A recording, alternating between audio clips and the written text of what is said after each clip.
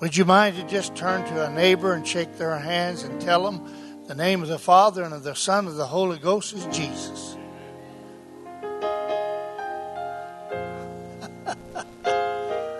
Now let's give the Father a hand clap. Let's give the Son a hand clap. Now let's give the Holy Ghost a hand clap. Now tell me his name. Jesus, Jesus. Oh, thank the Lord. I know if I stood here for 30 minutes and said nothing but Jesus, Jesus, Jesus, Jesus, I've preached a good sermon. There's just something about that name. I love that name.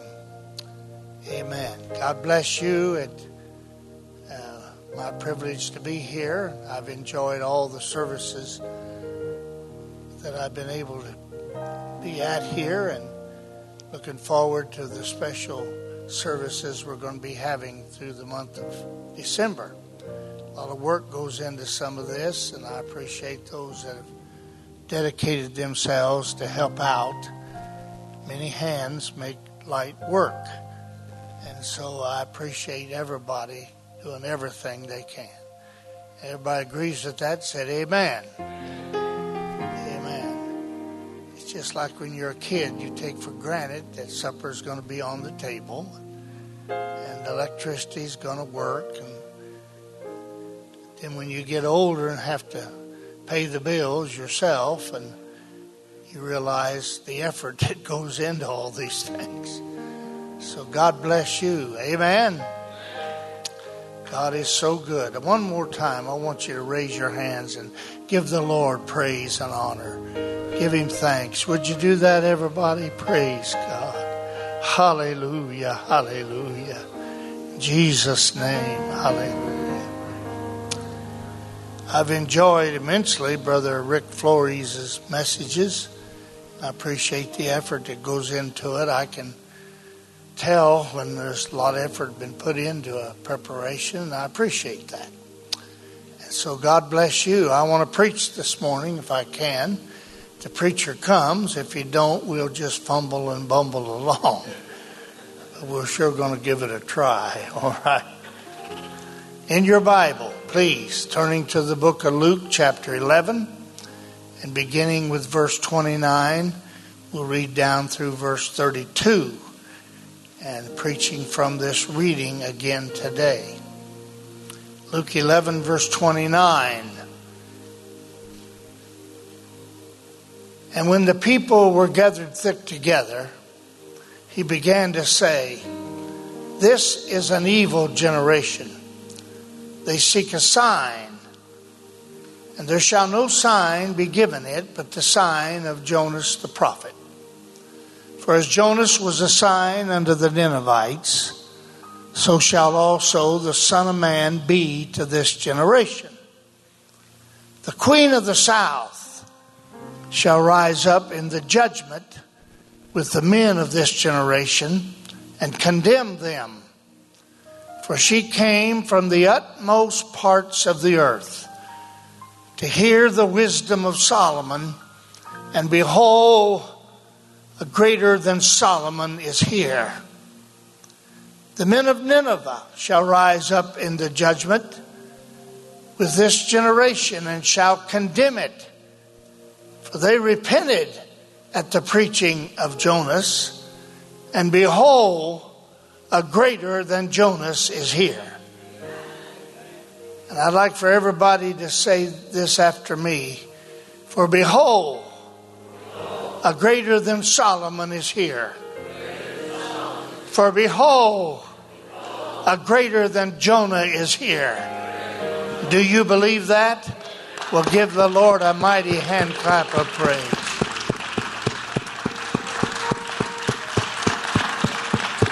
Praise God.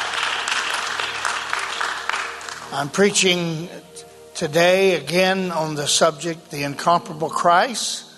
And this will be part 9.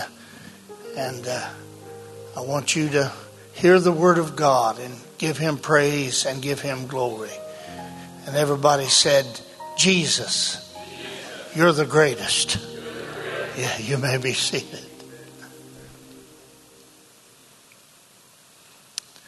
Words fail me, like arrows that fall short of their mark, to even hint of the mighty greatness, the incomparableness, the inexhaustibleness of my God and Savior, Jesus Christ. Anybody who has ever looked at the wonders of nature can surely attest there is a God. Scripture talks about in Isaiah 40 verse 25, to whom then will you liken me, or shall I be equal, saith the Holy One. Lift up your eyes on high, and behold, who hath created these things, that bringeth out their host by number. He calleth them all by names, by the greatness of his might. For that he is strong in power, not one faileth. Anybody that has looked on a star-studded night, a clear night, when it seems the stars and the planets are just a reach away with your hand.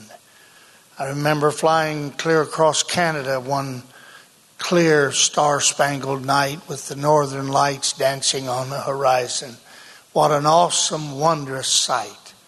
And how anybody could even think there is no God, that all this just happened, is beyond me. It's like Paul exclaimed in Romans 11:33, oh, the depth, both of the riches and wisdom of God. How unsearchable are his judgments, and his ways past finding out. I have no words that can adequately describe him. I still feel the best description of him comes from the Holy Writ. That if you read your Bible, it will portray him in the most vivid of lights, and his greatness and his power. And we tried to show you in one part of our message on this incomparable Christ of what he is and portrayed as in every book of the King James Version of the Bible. And I remember we got to the book of Lamentations. So with that in mind, I'm going to back up one book to the book of Jeremiah, who gave us Lamentations, and remind you that in it, that he is portrayed as the righteous branch in Jeremiah 23:5. The New Testament complementary verse is John 15:1, when Jesus said, I am the true vine, and my Father is the husbandman. And then again in this book of Lamentations, he is portrayed as the weeping prophet. Chapter 1, verses 1 and 2. Chapter 2, verses 13 through 16.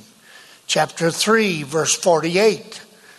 And of course, Jeremiah, who wrote the book of Lamentations, in Jeremiah 9:1, exclaimed, oh, that my head were waters, and mine eyes a fountain of tears, that I may weep day and night for the slain of the daughter of my people. And so Jesus was exactly that.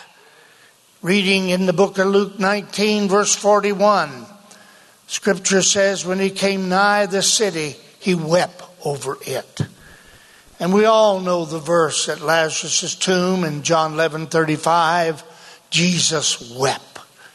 And the Jews exclaimed, behold, how he loved him.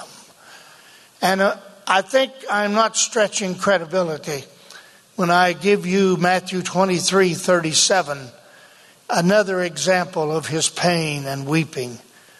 When Jesus exclaimed, oh, Jerusalem, Jerusalem, thou that killest the prophets and stonest them which are sent unto thee, how often would I have gathered thy children together, even as a hen gathereth her chickens under her wings, and ye would not.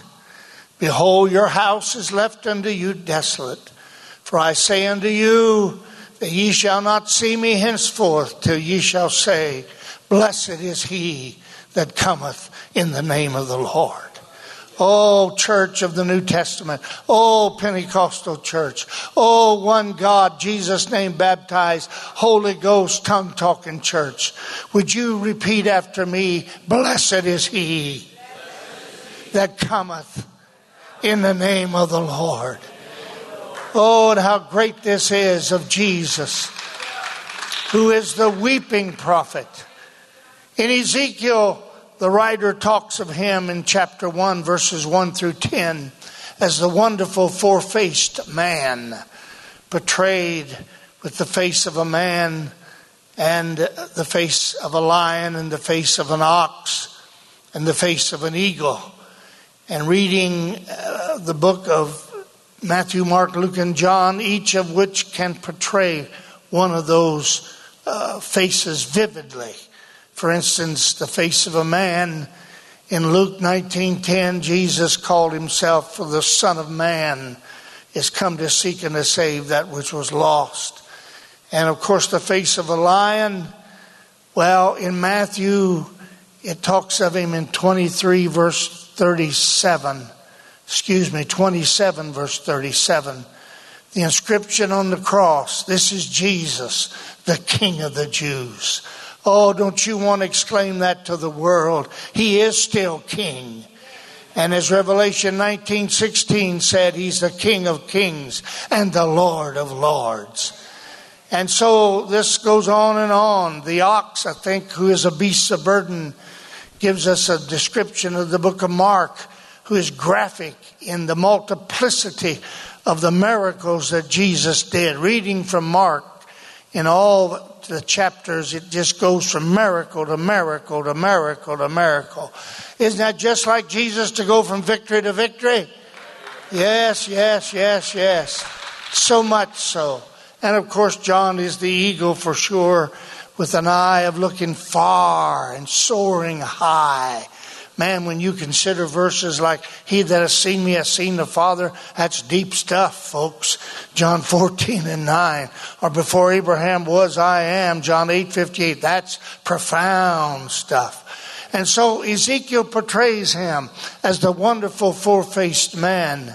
Now, Daniel, this wonderful book of Daniel, in 3 verse 25, that portrays Jesus as the fourth man in the midst of life's fiery furnaces.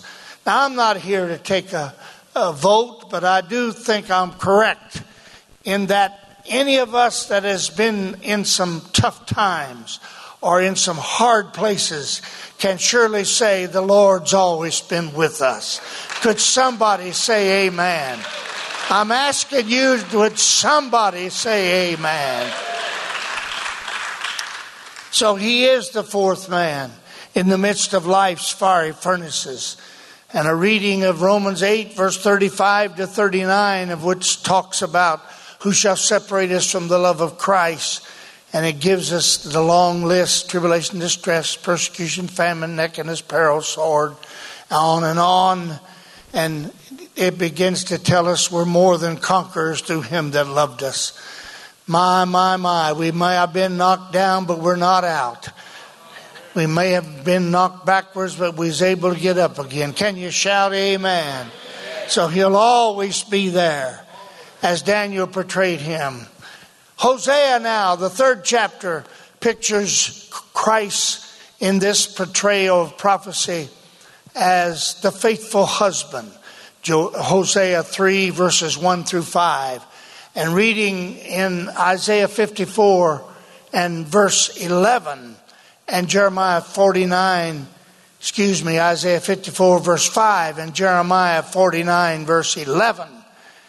Of course, when Paul wrote of him in 2 Corinthians 11 and 2, we are espoused as a chaste virgin to Christ as a husband.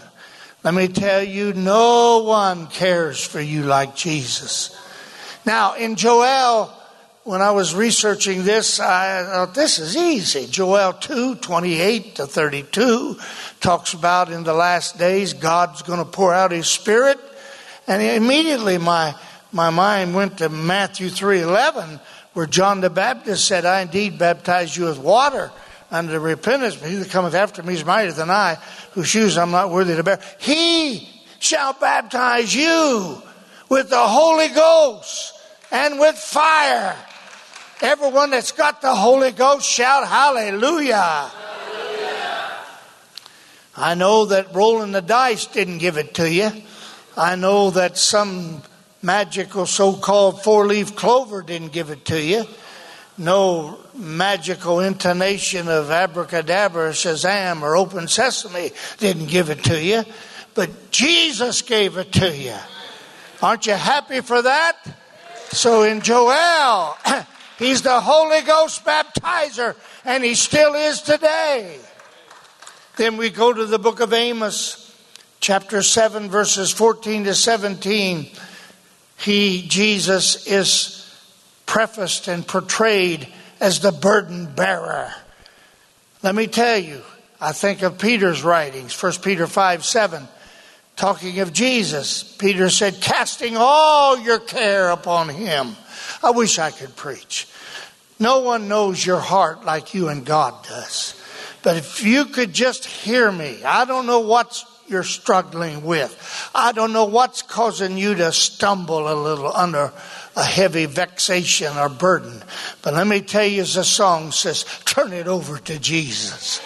And you'll smile. Hallelujah. Now, I'm not preaching that mental distress is not real. I'm not going to go down that dead-end street that pressures are not real. They are. But let me tell you, he is our burden bearer. Casting all your care upon him. And you remember what the last part of that verse says? For he careth for you. Get that rubbish out of your mind that nobody loves you. Jesus loves you, and that's enough. Then in Obadiah, he is, of course, the mighty to save, portrayed in chapter 1, verse 17. And Jesus is talked in Matthew 1:21, when the scripture said, and she shall bring forth a son, and thou shalt call his name Jesus, for he shall save his people. He shall save his people.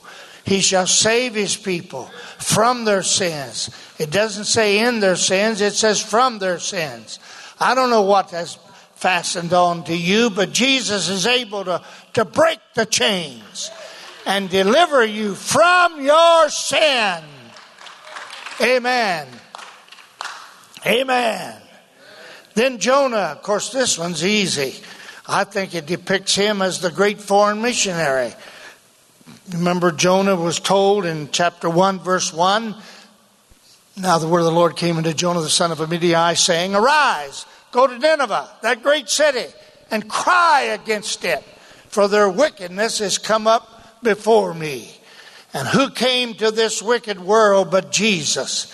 You remember reading in 1 John 2:2, it says, for he is a propitiation for our sins. Propitiation is a big 50-cent word that simply means substitutionary sacrifice.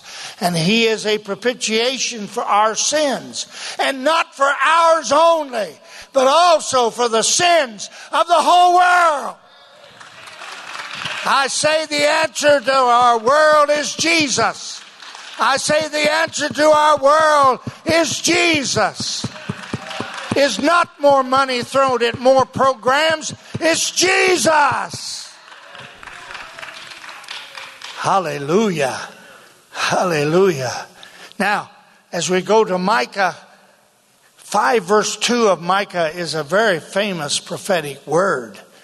But thou, Bethlehem Ephratah, though thou be little among the thousands of Judah, yet out of thee shall he come unto me, that is to be ruler in Israel, whose goings forth have been from of old, from everlasting.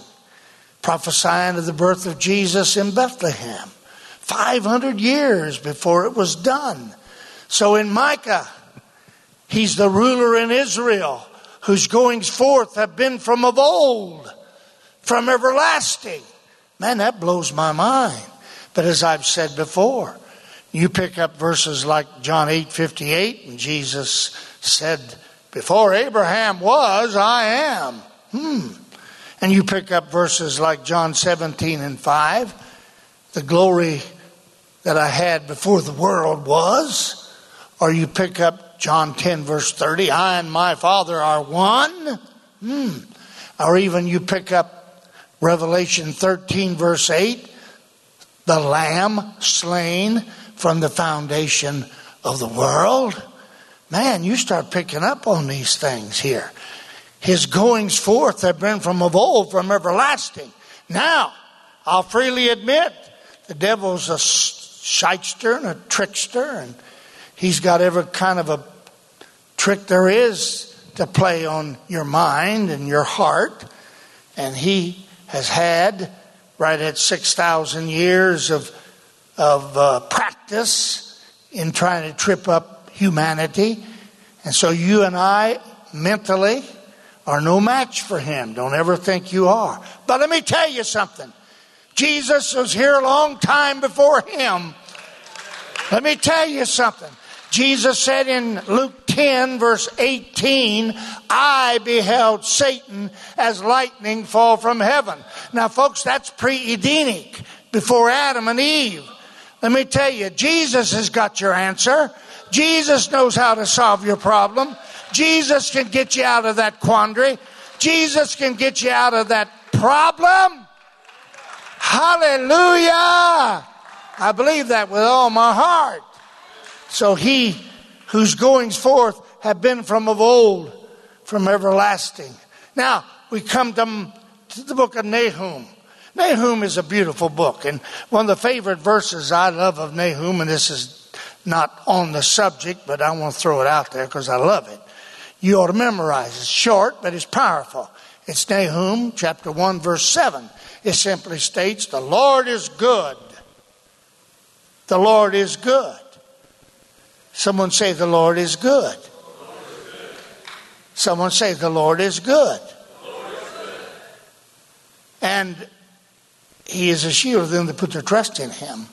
And he knoweth them that put their trust in him. Now, Nahum 1 verse 15 portrays and prefigures Jesus as a messenger that bringeth good tidings, that publisheth peace. Oh, how thankful we ought to be. None of us deserve this. None of us could earn this Holy Spirit. He could have easily knocked on my door or your door and says, I'm dispatching angels to carry you to where you rightfully belong.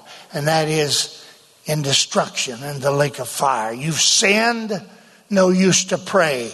And the devil would say, amen, amen.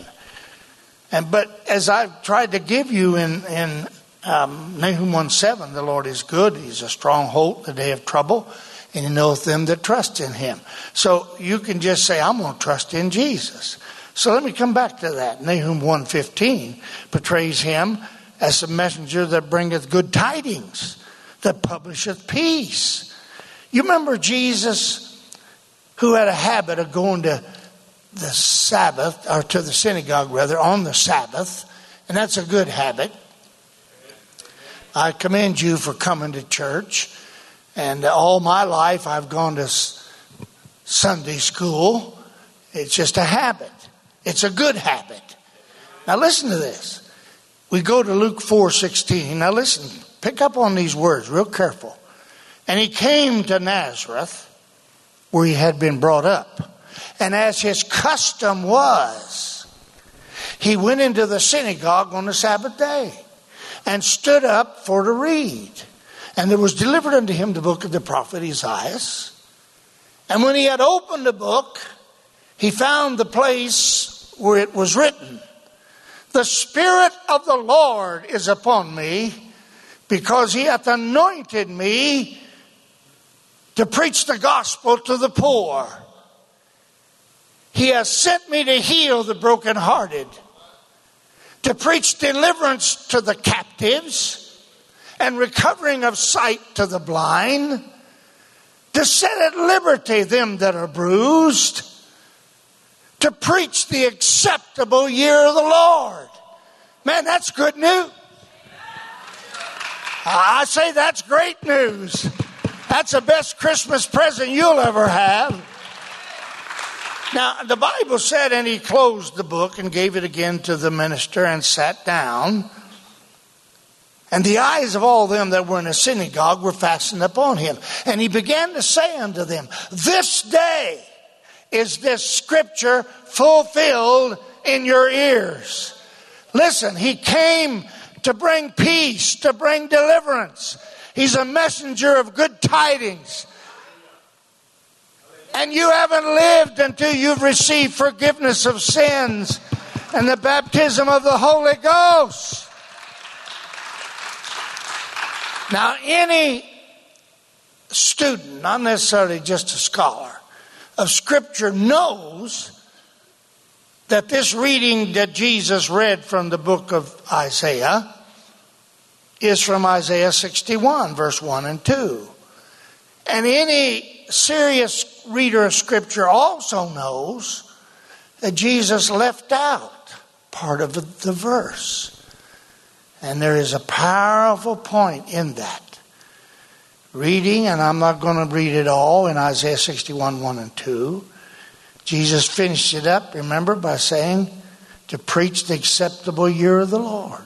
But the rest of that verse in Isaiah 61 reads, and the day of vengeance of our God. Now that's beautiful, beautiful news.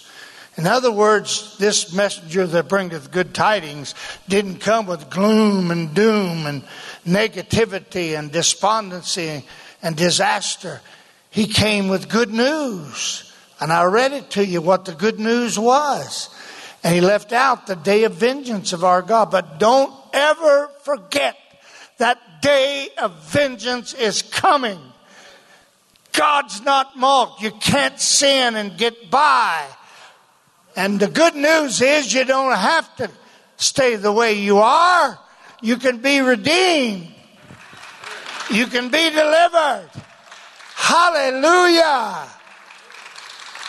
You see, without delving into all this, other than just one verse, Acts 17:31, because he hath appointed a day in the which he will judge the world in righteousness by that man whom he hath ordained, whereof he hath given assurance unto all men, and that he hath raised him from the dead. Yes, judgment is coming.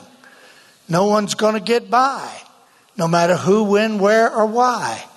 But you don't have to go to judgment. You can go to Jesus and let judgment begin at the house of God. That's what 1 Peter 4:17 talks about. Now, folks, this is sterling news. This is wonderful news that you can settle the old account up right here, right now, in the name of Jesus Christ by repenting and being baptized in the name of Jesus Christ for the remission of your sins and receiving the Holy Ghost. This messenger has brought good news. Let's give him a hand clap of thanks. Let's give him a hand clap of thanks. Now, I'm only saying this because I feel prompted to say it. It's one other verse. It's 1 Timothy 5:24 and 25. I'm just going to use the first part when it says, some men's sins are open beforehand, going before to judgment. And that preaches to me, I can send my sins ahead to judgment. Now, how are you going to do that? It takes redeeming blood. And the only redeeming blood that's able to do that is the blood of Jesus Christ. As Scripture has so faithfully said, Hebrews 9 and 12, neither by the blood of goats and calves, but by his own blood. His own blood. His own blood. He entered in once into the holy place, having obtained eternal redemption for us. Let the ages roll on. I've got eternality, everlasting life, everlasting redemption. Give him another hand clap. Oh, how thankful we ought to be.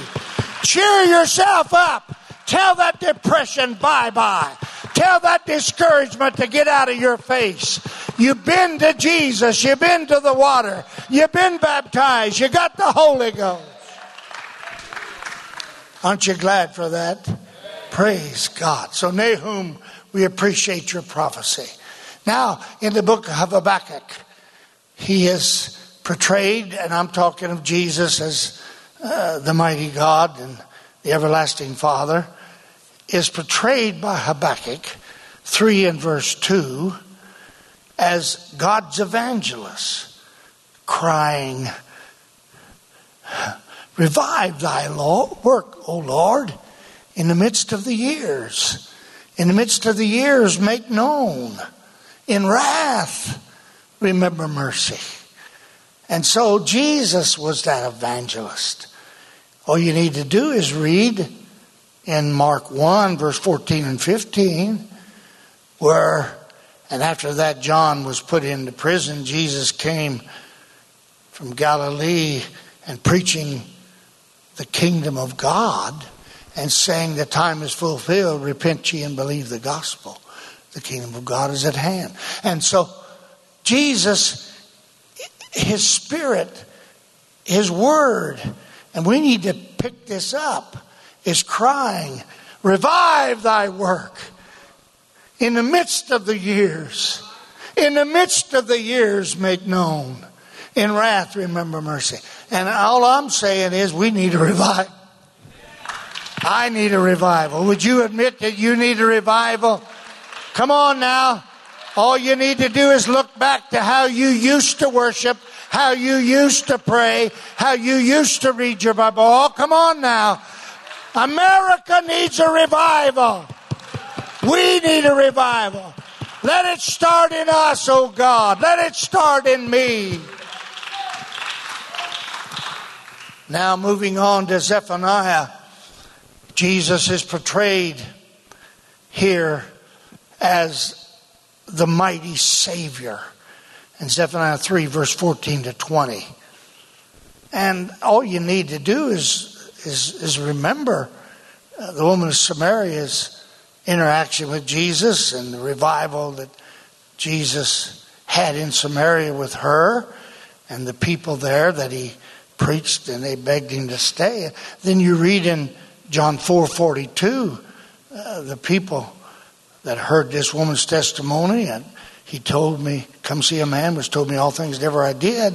And they finished it up by saying in John 4:42, this is indeed the Christ, the Savior of the world.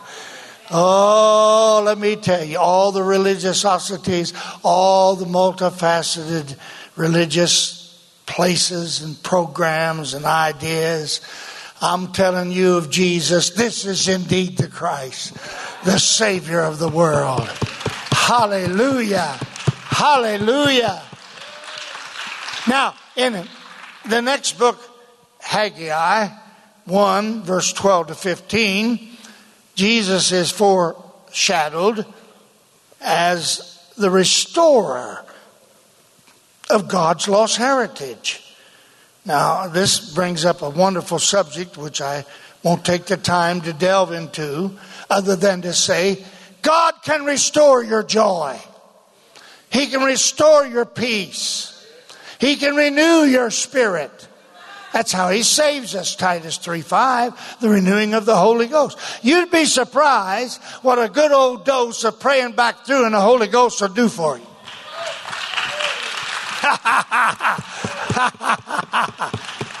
And so Jesus is depicted in Haggai 1:12 to 15 as the restorer of God's lost heritage. Now all you need to do is read the story of the prodigal son in Luke 15 verse 24, who was restored by his father to his previous place, and God can still do it today.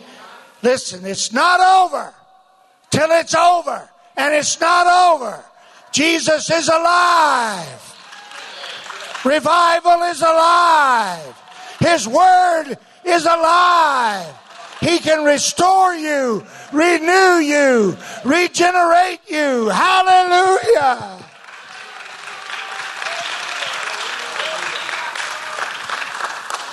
Now, the next book, of course, is Zechariah. And in 13 verse 1, Jesus is prefigured here as the fountain opened up to the house of David and to the inhabitants of Jerusalem for sin and uncleanness. As the song says, there is a fountain filled with blood drawn from Emmanuel's veins. You remember in Revelation 1:5, it talked of Jesus. Unto him that loved us and washed us from our sins in his own blood, and hath made us priests unto God and his Father. Oh, thank God for that fountain that was opened up. Praise the Lord. Amen. Now, in Malachi 4:2, he's the Son of Righteousness, rising with healing in his wings. Now, all you need to do is read the book of Mark 6, verse 56. And I might suggest you read with it Acts 5, verse 15, 16. Because that reading talks about the healing that is in him. Where people, if they could just touch the border of his garment, and everyone that did was healed. And that spirit prevailed. And the revival in Jerusalem was so great that they brought people out in the streets, and this is Acts 5:15, and laid them on beds and couches, that at least the shadow of Peter might overshadow some of them.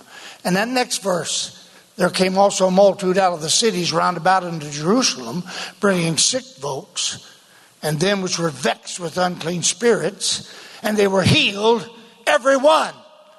Now, I'm not going to back up and say, well, he might, he could, he perhaps will. I'm saying God can heal everyone.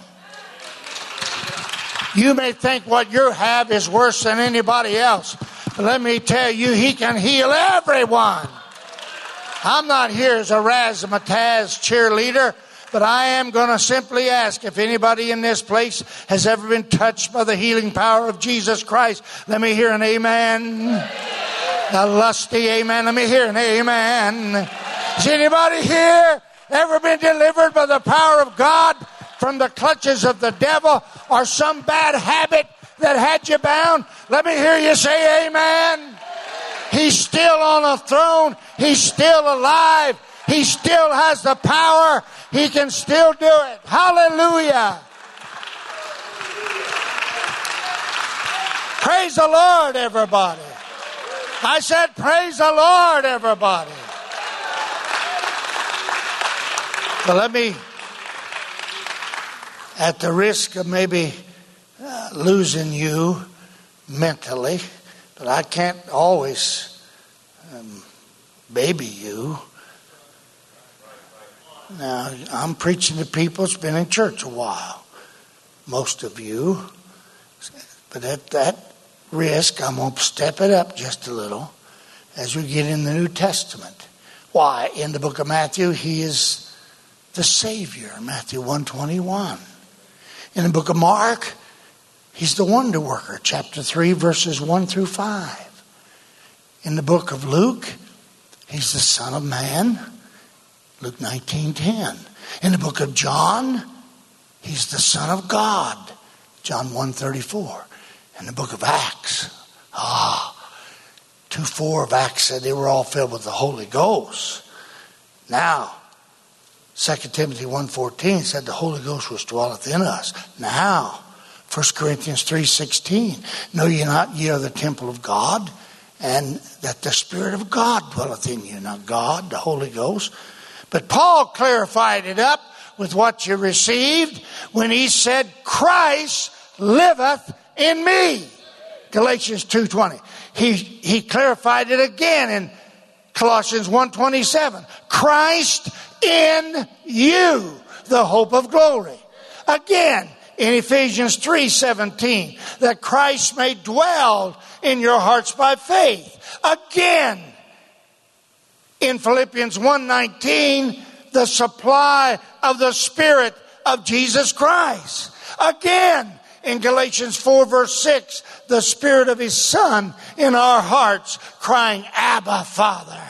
Again, Jesus said Himself, John 14:18, I will not leave you comfortless. I will come to you. Verse 20, at that day ye shall know that I'm in my Father, and ye in me, and I in you. So that's what the Holy Ghost is. It's Jesus Christ is in you. That's 2 Corinthians 13:5. Hallelujah. Not three spirits, not three persons, not three gods. One God, one Spirit, one. And that Spirit's name is Jesus. Oh, hallelujah. My Lord, have mercy. Hallelujah.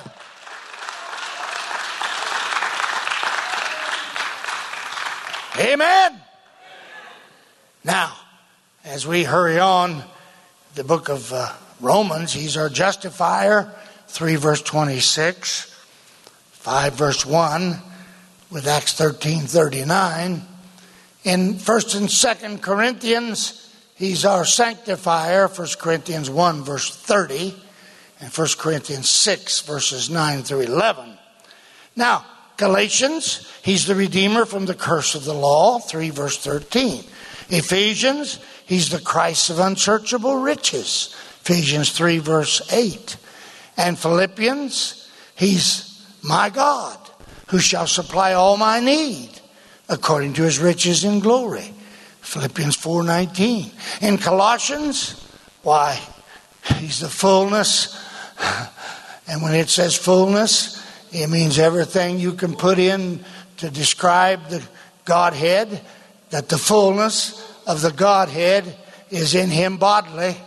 I'm not going to argue with you. Whatever you want to agree with me that the Godhead is, it's all in Him, not them. Don't make a them out of a him. You better make a him out of a them. Hallelujah. Because it's all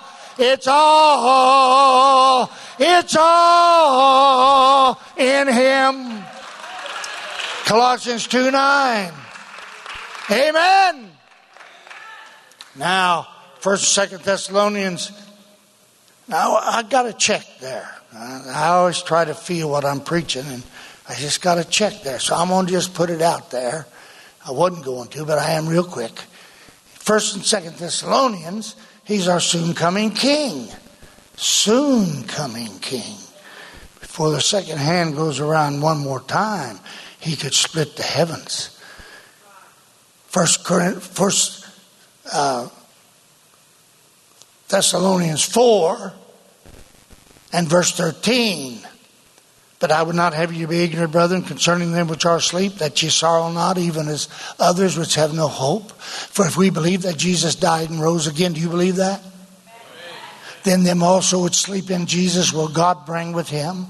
For this we say unto you by the word of the Lord, that we which are alive and remain unto the coming of the Lord shall not prevent them which are asleep. For the Lord Himself shall descend from heaven with a shout, with the voice of the archangel, and with the trump of God, and the dead in Christ shall rise first. Then we which are alive and remain shall be caught up together with them in the clouds to meet the Lord in the air.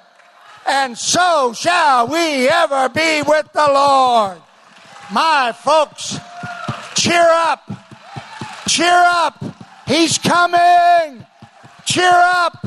He's coming. Oh, hallelujah.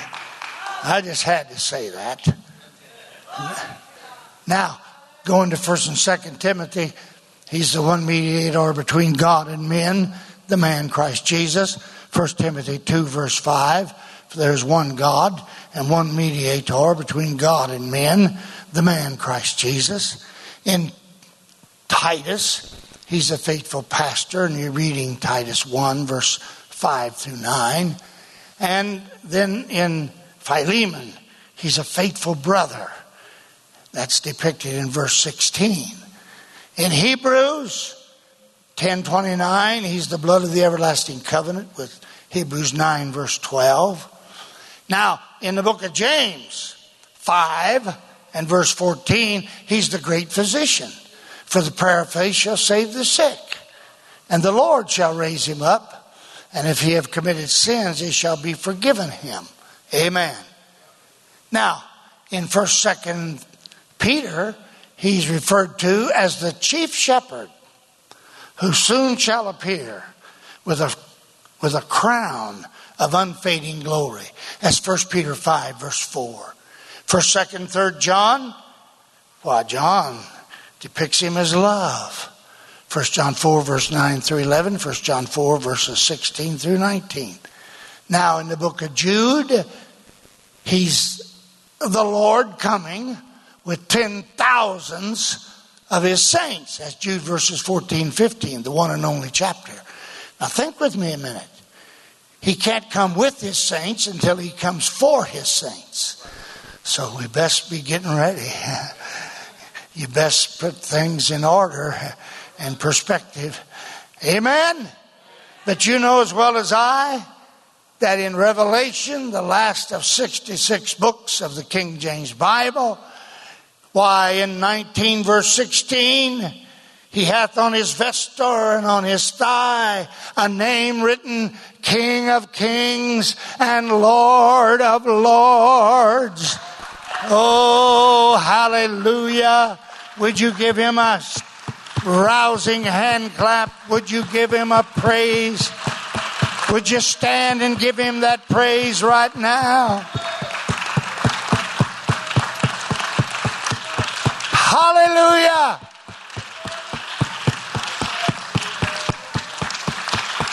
I'm not just giving you a lecture. I've preached to you unmitigated truth, unalterable truth. Jesus is the incomparable Christ who is everything you'll ever need. Hallelujah.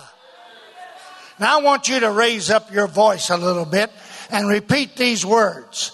Which in his times shall show who is the blessed and only potentate, the King of Kings and the Lord of Lords. Oh, Lord, have mercy. That's 1 Timothy 6:15. Would you give him another hand clap of praise? Would you give him a praise offering right now? Hallelujah!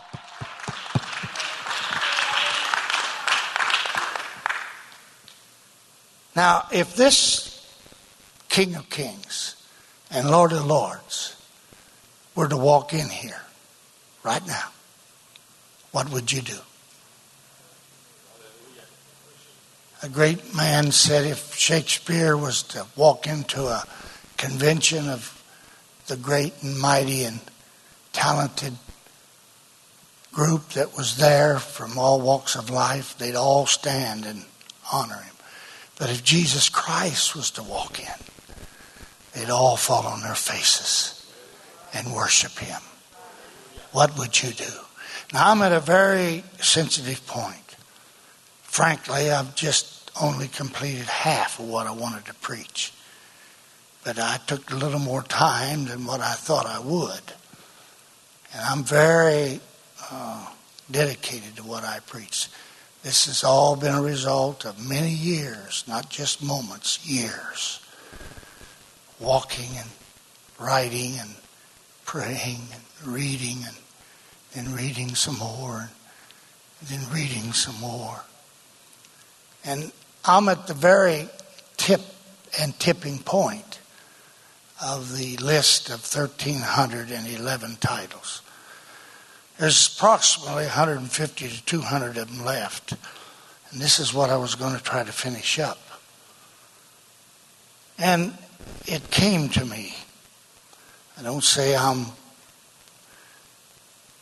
hearing a voice of God, but it came to me like a lot of messages I try to preach come to me, that I want you to have the people stand